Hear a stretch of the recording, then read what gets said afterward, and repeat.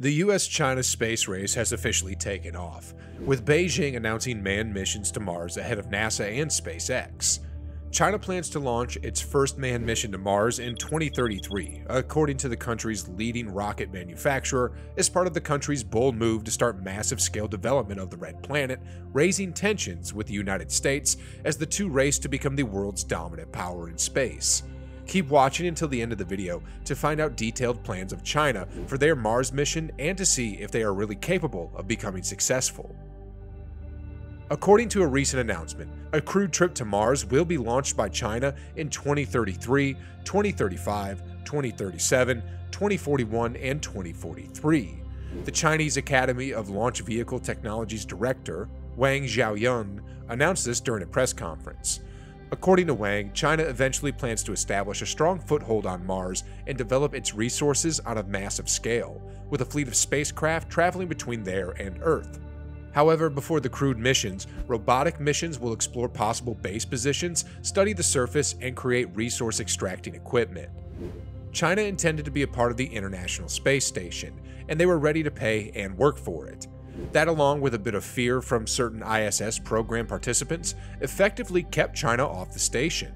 However, many questioned China's ability to manufacture and maintain space-worthy capsules during the ISS's design and construction. And the final nail in the coffin was when the US Congress enacted legislation prohibiting China from participating. In response, China says, "Fine then, we'll do it ourselves," and went on to develop its space station in under a decade despite Western trade sanctions. This feat will ratchet up the space competition between Washington and Beijing, following a series of successful Chinese space flights, including one in which China became the only non-US country to fully deploy a Martian rover and fly 3 humans to its new Tiangong space station in July 2020. NASA, the United States Space Agency, is also investing in research required to take people to Mars by the 2030s. But with the speed at which they are innovating, the Chinese might beat the US to this one.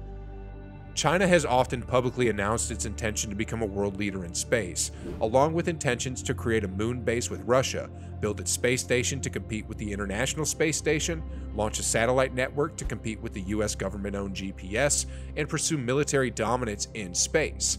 And so far, China has had a lengthy list of accomplishments. In fact, China just flew 3 astronauts to the country's new space station, establishing itself as a prominent player in the ongoing space race. On Wednesday, Chinese President Xi Jinping talked with astronauts who are scheduled to stay abroad for 3 months and called the creation of China's space station a milestone for the country's space sector. However, China's ambitions appear to just be getting started. The Asian powerhouse plans to collect samples from asteroids near Earth in a few years. They also plan to land its first people on the moon by 2030 and send probes to Mars and Jupiter to collect samples. China had recently stepped up its efforts to explore deep space, launching its innovative Tianwen-1 mission to Mars in July, just a few days before the United States launched its Perseverance rover. Given that just around half of all previous Mars landing attempts were unsuccessful, China's successful Mars landing was no simple undertaking. China's Mars sample return mission seeks to gather samples from Mars and return them to Earth in 2031, 2 years ahead of NASA and the European Space Agency's collaborative mission.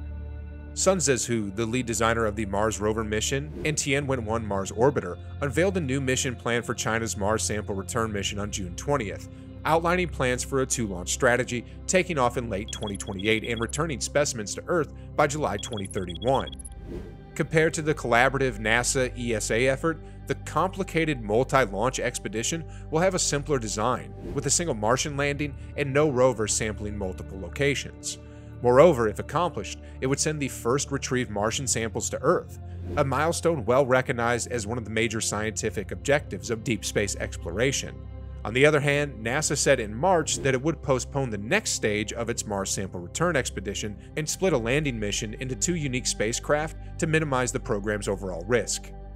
Tianwen-3, China's mission, will comprise 2 components, a lander and ascent vehicle and an orbiter and return module.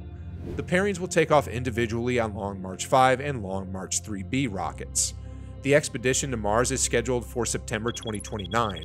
Surface sampling, drilling, and mobile intelligence sampling, and maybe with the assistance of a 4-legged robot, will be among the sample techniques employed. The presentation states that the Ascension vehicle must attain a velocity of 4.5 kilometers per second in 2 phases while employing either liquid or solid propulsion. After rendezvousing and connecting with the waiting orbiter, the space shuttle will exit Mars orbit in late October 2030, returning to Earth in July 2031. China's Tianwen-1 expedition, which arrived on Mars earlier this year and successfully landed its Mars rover last month, has made China one of just 3 countries to land a spacecraft on Mars successfully. China, like other countries, regards Mars exploration as the preferred destination for deep space exploration. Wang Xiaojian, the head of the state-run China Academy of Launch Vehicle Technology, stated, Wang's 3-pronged strategy for human Mars exploration comprises robotic exploration, first human exploration, and regular human expeditions. Wang said that China aims to establish a base on Mars and a large-scale Earth to Mars transportation fleet as part of the plan. He closed his speech by encouraging worldwide collaboration in deep space exploration. We are willing to join hands with our counterparts and partners all over the world to realize the dream of mankind going to deep space and walking on Mars, he said. But aside from some of which we've mentioned earlier in this video, what are China's space achievements so far? China put its first satellite into orbit in 1970, even as it went through massive turmoils caused by the Cultural Revolution. The only other powers to have gone into space by that point were the US, the Soviet Union, France, and Japan. In the past 10 years, China has launched more than 200 rockets. It has already sent an unmanned mission to the moon called Chang'e 5 to collect and return rock samples. In addition, it planted a Chinese flag on the lunar surface, which was deliberately bigger than the previous US flags. With the launch of Shenzhou 14, China has now put 14 astronauts into space, compared with 340 by the US and more than 130 by the Soviet Union.